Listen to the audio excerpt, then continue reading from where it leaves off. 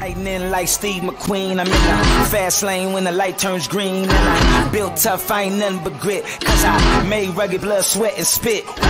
Yeah, like a horse I fly. Better push yourself in for a bumpy ride. I like to play hard, but I work harder. And I weather the storm cause I'm built stronger.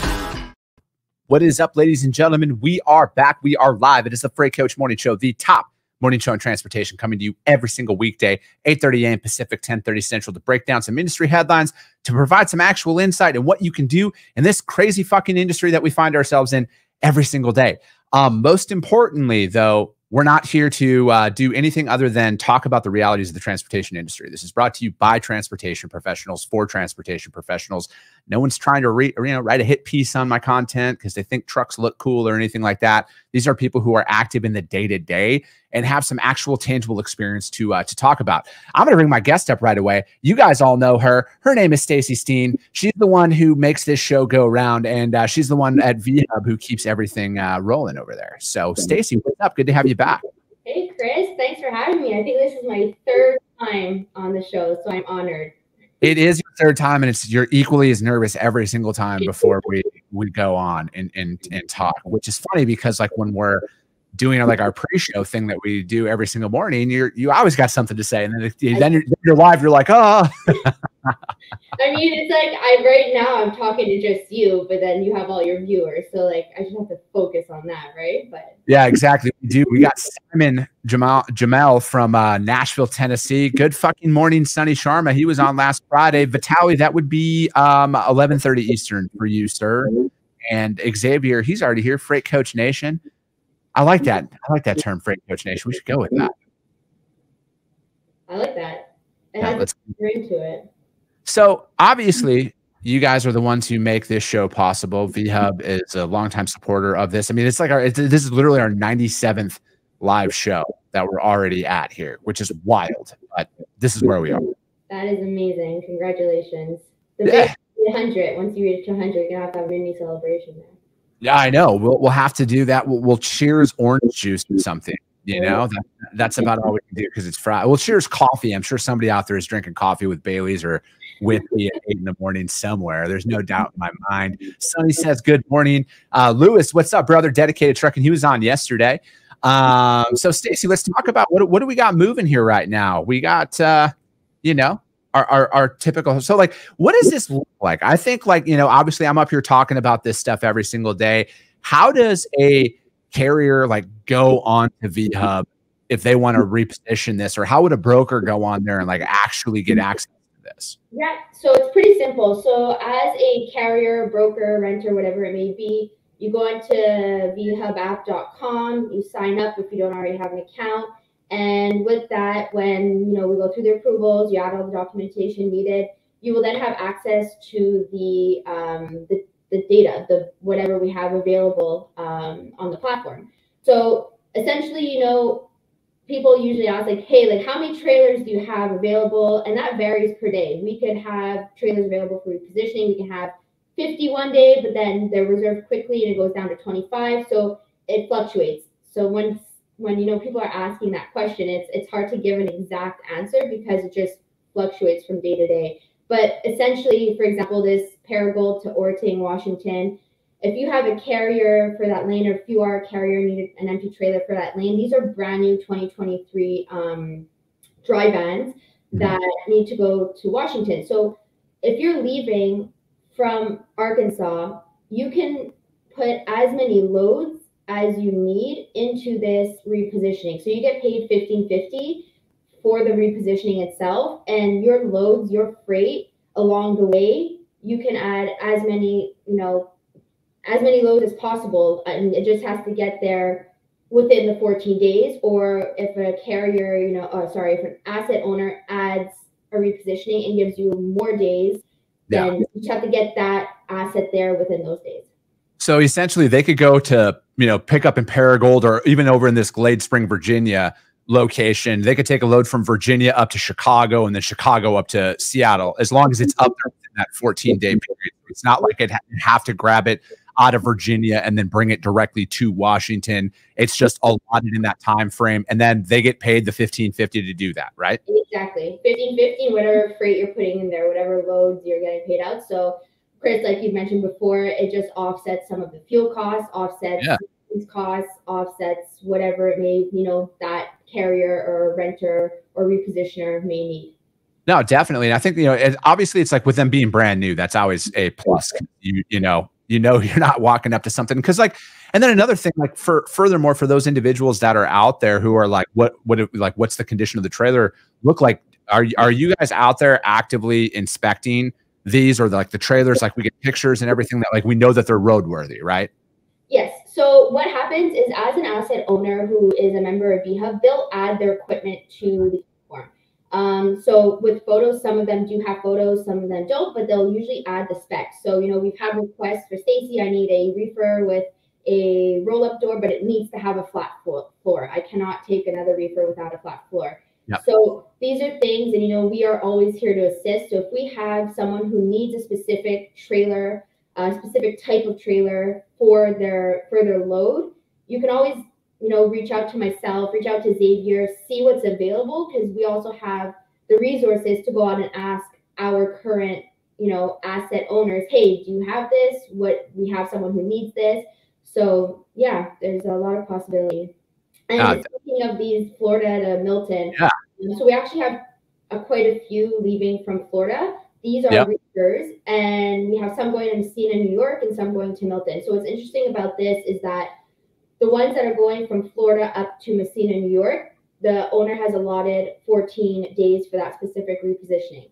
And for the ones going to Milton, Ontario, so cross-border, he has allotted 21 days. So you have an extra, 7 days to get that over to Milton, do whatever you need to do within that time frame, and just get it there within the 21 days. I like it.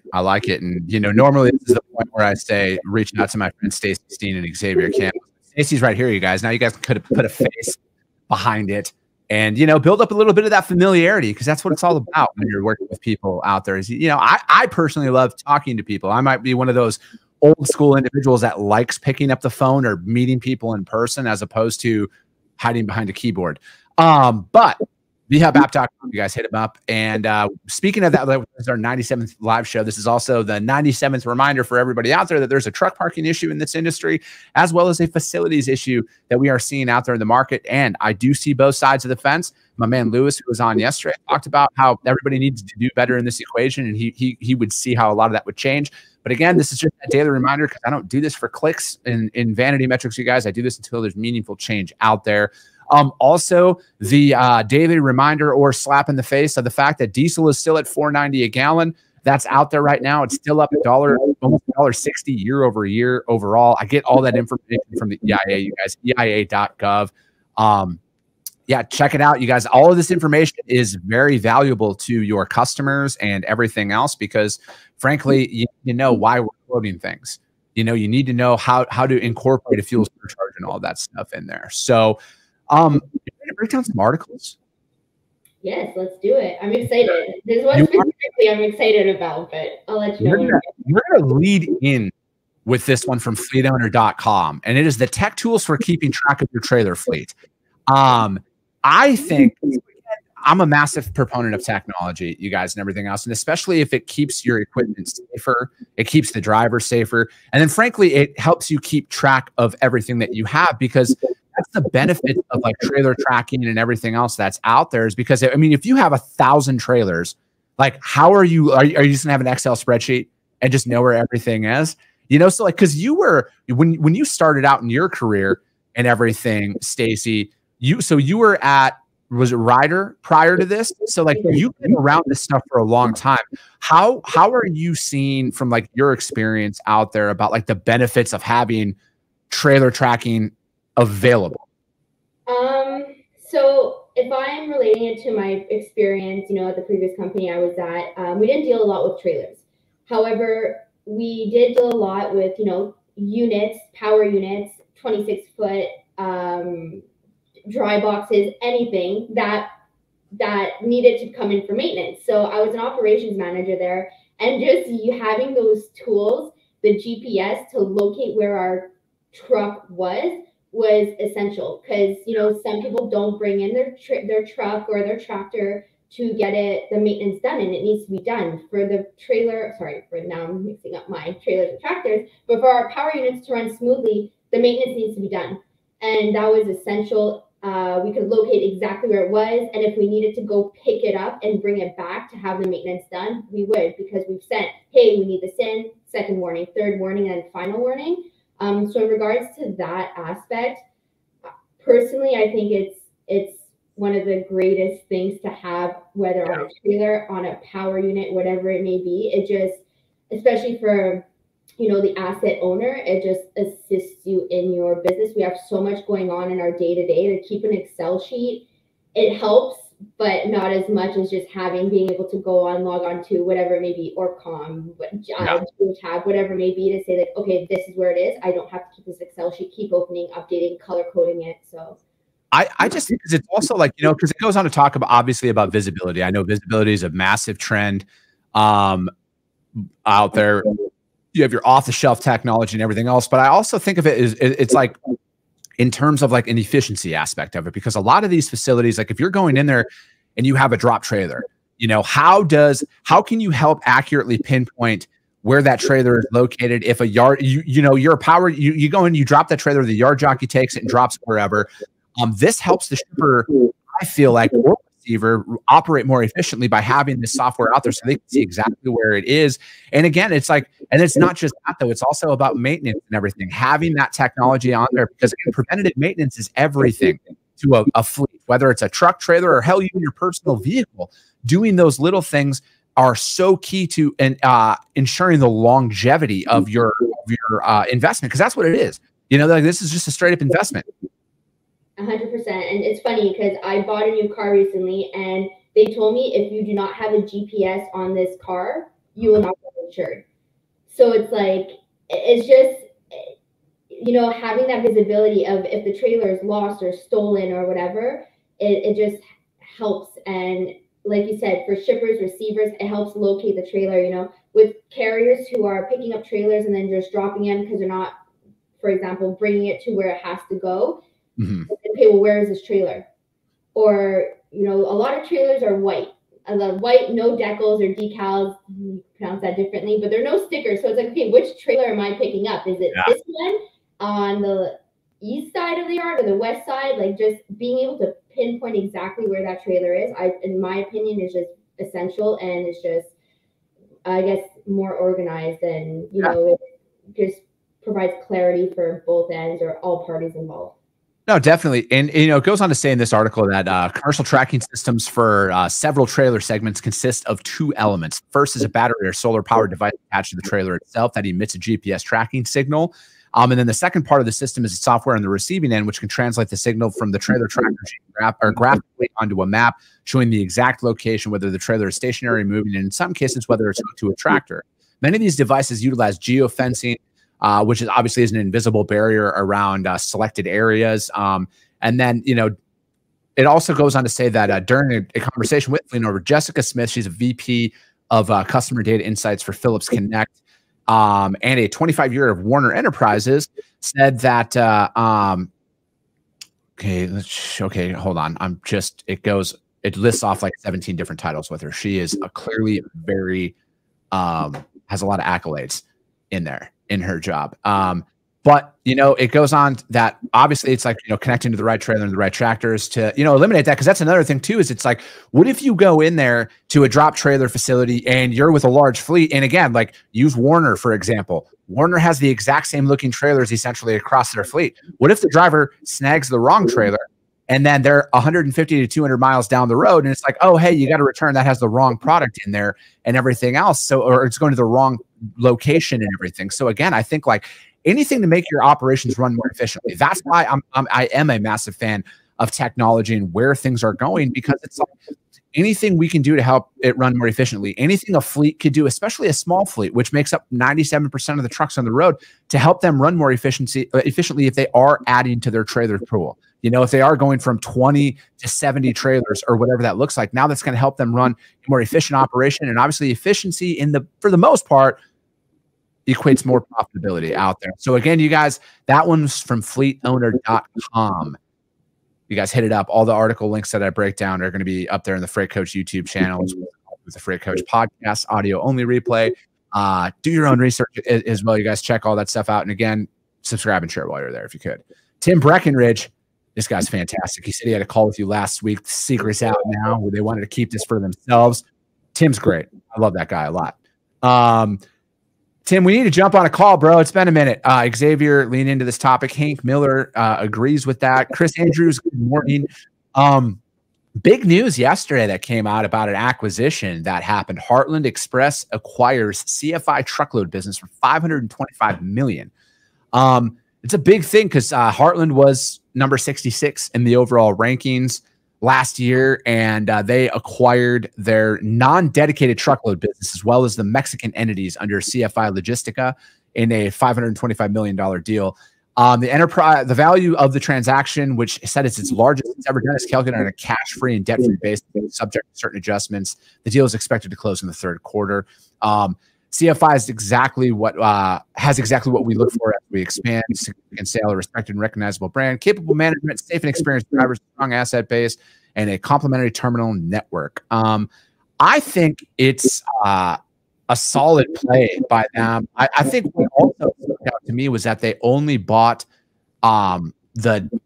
they're not buying the brokerage or the dedicated version of this as well. So I always see these acquisitions, and again, I'm not an M&A expert by any stretch of the imagination, but they talk about complementary networks out there. So I almost wonder if Heartland has had an increase in contracts that came out from their dedicated customers, and they needed that additional fleet. And obviously, as we all know right now, you can't exactly go out there and buy 1,500 trucks and trailers at the top of a dime. So this might have been the strategy. Again, this is just my assumption after reading this article. Yeah. I mean, what kind of popped out to me in this article was the fact of the cross-border. The cross-border, when they bought out is just, I find that there's a lot of, well, for me personally, so I was at, we're in transportation, but not really with trailers. So in terms of cross-border, for me, it was I've learned a lot being at VHub the past 8 months, whatever it may be, almost a year now. Yeah. I learned a lot, and I did my own research in terms of cross-border. So, when you're buying out a company or whatever it may be who has that expertise, that also alleviates, in my opinion, just some of the extra work or whatever you may need to do for that specific, category. So I don't know, that's what kind of popped out to me in this article. It was just interesting. No, that's the thing too. I also thought it was, I don't know if the strategic aspect of it was to buy the Mexican entities that are underneath that, because that is obviously, I think with everything that's going on in the ports and everything else, there has been a resurgence of North American manufacturing and everything else, and coming in and out of Mexico. I think it's a solid play, because I personally feel like Mexico is going to be the first return, when manufacturing returns from China, for all the delays and everything else that people are seeing. Mexico is going to be their first thing while they're building up the infrastructure here in the United States, because that's my long-term hope of all of this, is it brings more and more manufacturing jobs back to America. And then because that's only going to benefit Mexico and Canada as well, because obviously Canada's essentially our biggest trade partner overall. And one of those things, don't quote me on if it's an import or an export. I don't have the information in front of me, but I know that we do a substantial amount out there. So again, it's bringing that back in and having that open trade pipeline essentially is key. And it's good to see, it's good to see. I like it because, if you Google Heartland Express, they're from a little town in Iowa called North Liberty, Iowa. And I just like seeing those things from small towns popping up across, and they're turning into massive successes overall. That article was from ttnews.com.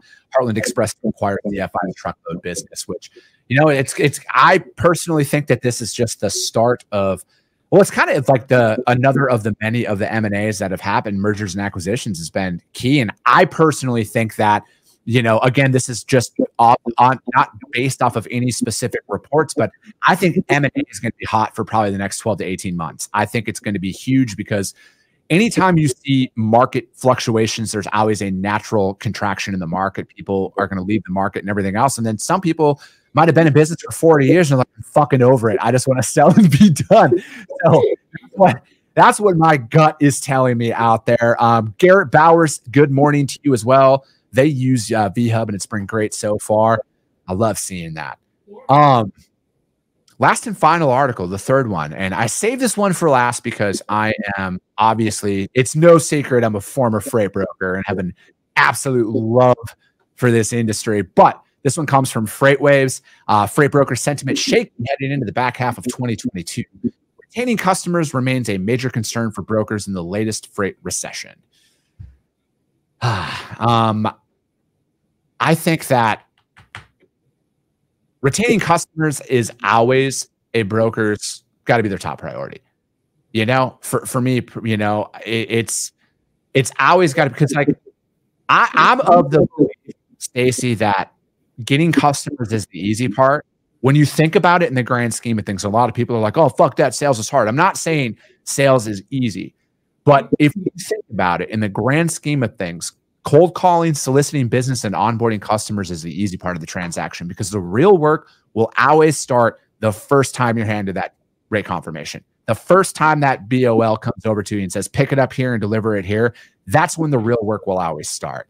And I think that once you actually look at the life cycle of what it takes to onboard a lot of customers of substance, and I'm not saying that this is across the board cut and dry, but like when you invest months of prospecting, you flights to their facilities to meet them in person and everything else, customer retention should be the top priority for a lot of brokers, followed closely with carrier retention. It takes in one being importance.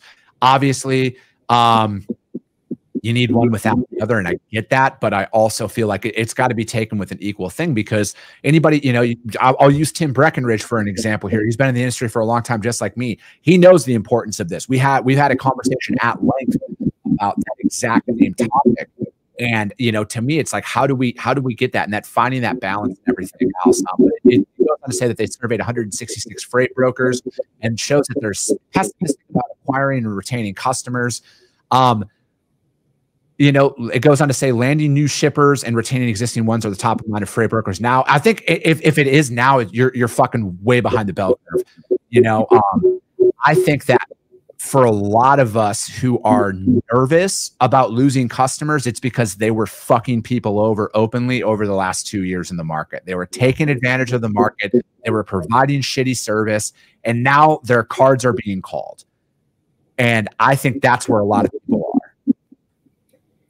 Yeah, you know, I've been asked, hey, what is your priority previously? And they're like, okay, is it boss, customers, employees? And, you know, obviously employees have to be happy to make the customers happy. And it's just, I think customers retention is just very important. Once you establish that initial relationship, everything you do afterwards is key. You have to make sure that you are there for your customer. And, you know, it does go both ways in a certain sense. It's like, is that open communication, that transparency, but keeping a customer and the customer service you provide is essential. And, you know, a personal experience of mine is I have a dealership for my car down the street, 2 minutes. I do not go there because I do not enjoy the customer service they provide. I will drive 25 minutes to go to a place that, you know, treats me well. They're happy to be there, with respect, does good service on my car. And it goes to show how much, you know, just good customer service goes a long way in retention and also in the initial steps of gaining that customer. No, I agree wholeheartedly. You know, it's like, I think about it like this. Like I tried, you know, as I've been building up my company in everything else, I always try and say like when I'm out there in the public and I'm spending my own money in the public, like why I buy from certain companies. And it has a lot to do with that. And I also take that though, and I apply it to, why do my clients work with me? Why do the advertisers that I have work with me? And I think like it is that overall experience. It is that customer service. It is that partnership that needs to be formulated, you know? And then, you know, cause it goes on to talk about contracted rates and how contracted rates are only down 3% over the last 6 months. And again, I think that it's normalizing out there in the freight market right now, but I think that contracted rates aren't going to be like rebids are inevitable. They're going to happen. I don't know when rebid season is going to really kick in. I know it's probably already happening out there, but I think that for me, it's always about you have to play the market for what the market is, and that like contracts in transportation, really are really worth the paper that they're printed on, you know, because when the market shifts happens, I mean, it's a business's fiduciary responsibility. All right. They get a lot of upward pressure. But again, when you have those partnerships in place, those shippers, they're out there fighting for you. They're going to keep you in line. They're not going to force you to drop your pricing. They're not going to, at all, actually. There's going to be somewhat of a change, but it's not as drastic as a lot of people think. And for me, you know, because it does, you know, talk about in this article about expecting the freight contract market to move down further over the coming months. And the spread between spot and contractor rates is just too wide to continue much longer. And, you know, it is going to reach that point. I don't know when that's going to happen, though. I don't know when it's going to be an all out rebid. I just don't think it's going to be as drastic as what we've seen in the past where because like when the gap is as wide as it is out there between a contractor rate and a spot market rate, in my experience, when customers do rebid, they know that the spot rate is not sustainable. They're not going to come out there. But like in past markets, though, the gap wasn't as wide. So therefore, they're going to be like, this is all hypothetical. Don't fucking come to me and say, oh, that's bullshit price, everything else. This is just a hypothetical example. Normally, the spot market or the contractor rate's at $3 a mile, and the spot market rate's at $2.60 a mile. So they're going to look, while that stability is in the market, they're going to look for that rebid, and they're going to essentially say, you got to come down to $2.65 to $2.70 a mile to win this business still. That's what they would do. But now with it being as wide as it is, I think that almost plays into providers' favors. Are they going to be looking for reprieve? Of course they are. It's just not going to be as drastic as what it normally would, where I don't think a 30 cent per mile dip, 30 cent rate per mile dip is going to even be in the cards or even a topic of conversation, because capacity is still volatile, you know, and that's just the overall market case as a whole. It goes on to say, you know, to kind of end up with this article, you know, it says, where do we go from here? The only certainty we can point for the freight markets in the second half of 2022 is the uncertainty, inflation, inventory, consumer borrowing, and, you know, it goes on. So the best course of action is stay focused on your customers, find ways to add value, and maintain your pricing power, and keep developing those carrier relationships. You know, again, the article by Kevin Hill. I love Kevin Hill. He's a great guy. And it's just, again, there's just a lot of, I think if you're a freight broker right now and you are uncertain about your future, it's because you've been fucking people over.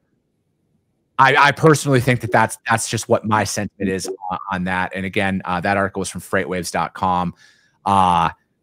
Josh Brawley, 100% agree. The first issue on the load is really when you build those relationships. LinkedIn user, identify yourself.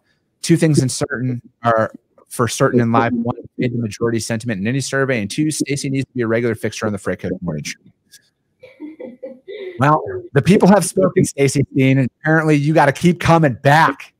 I'll have to find my AirPods in that case, because I was going crazy looking for them before. So you've been looking for them the entire show. I see your eyes wandering back and forth out there. Where's my iPods? Where's my AirPods? That's going to be, yeah, but no, thank you. And honestly, Chris, you know, you have a lot of experience in the freight brokerage, and I just learn every time I come on here. It's a pleasure to be on here. I learn every single day from you, and just it's great. So thank you for having me. Of course.